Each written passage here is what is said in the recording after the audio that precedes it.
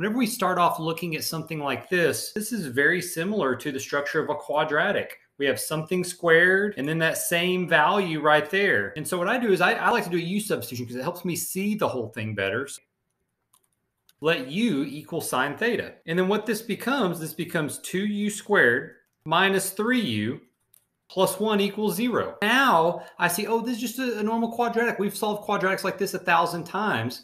For this video, I'm not going to go into how to solve the quadratic. I'm going to solve it by factoring because I don't think this is too bad to factor.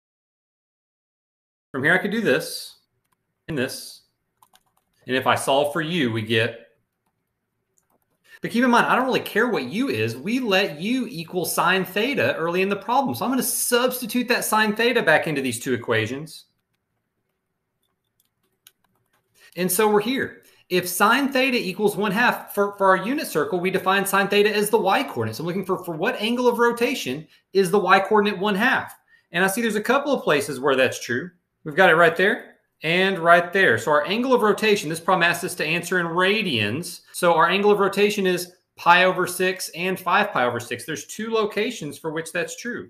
So our theta, or our solution to this, is pi over 6 and 5 pi over 6. But then also, this equation right here will yield a solution. If I look at this equation right here, then it's going to yield the solution. Where is the y-coordinate equal to 1? And you see the y-coordinate's equal to 1 right there at pi over 2.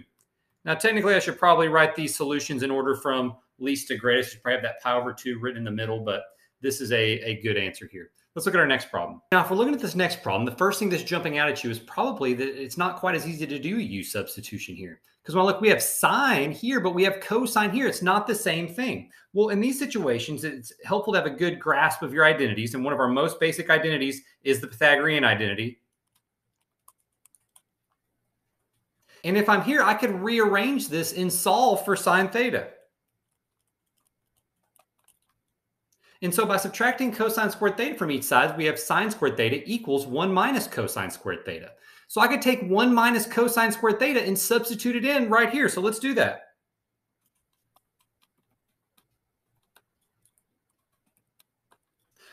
And notice by making that substitution with our Pythagorean identity, we now have an equation that is only in terms of cosine. Let's do some basic algebra simplification here.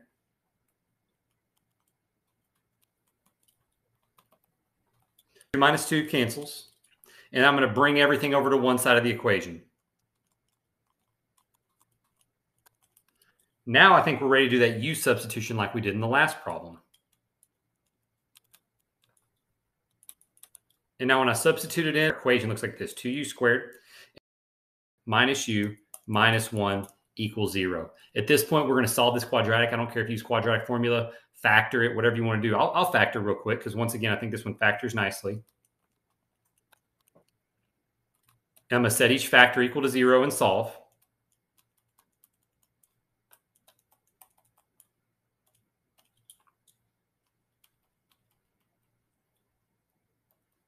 Then once again, we don't care what u is. U is a variable that we introduced. We know u is equal to cosine x. So let's substitute our cosine x back in.